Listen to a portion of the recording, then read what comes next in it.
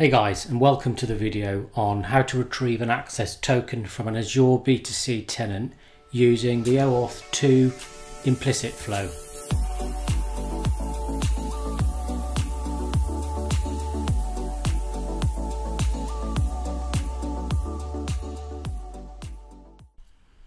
The first thing I'm going to do is switch to my B2C tenant in Azure.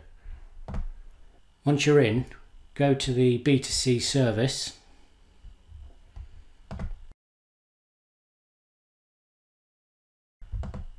And go to the user flows,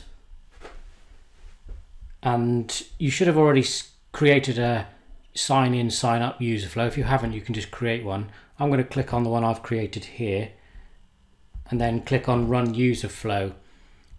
There's a link at the top here for the well-known OpenID configuration, so I'm going to click on that, and it provides some really useful values for OAuth 2 related stuff. The one I need is the authorization endpoint, so I'm going to copy that, and then I'm going to head over to Postman, and under a new request click on the authorization tab. The type I want is OAuth 2 because I'm using implicit flow. Get new access token. I'm going to leave the token name as it is, but under grant type I'm going to select implicit. The URL that I just copied I'm going to paste into here. Now Postman does have a special callback URL that you can use. This is the URL that will be redirected to after the application's been authorized, but that does need to be registered in the tenant. So if I head back to my tenant here and go to the app registration that I'm retrieving a token on behalf of, you'll see that under my redirect URIs I've already registered that special Postman callback. I'm just going to copy that there and paste it in.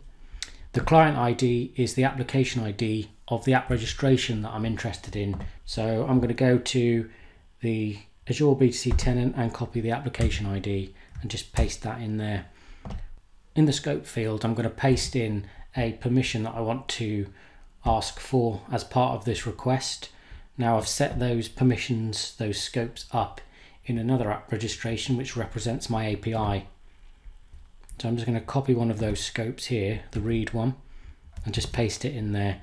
The state field is a field where you can enter anything you like and it will be returned as part of the response from the authorization server.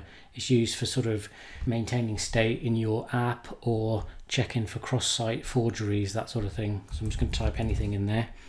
Under client authentication, click on send client credentials in the body and then request a token.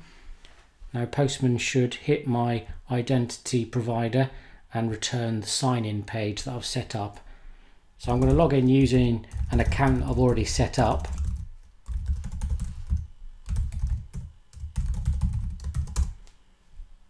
Boom, and there's my token. Okay, thanks for listening. Hope you found it useful.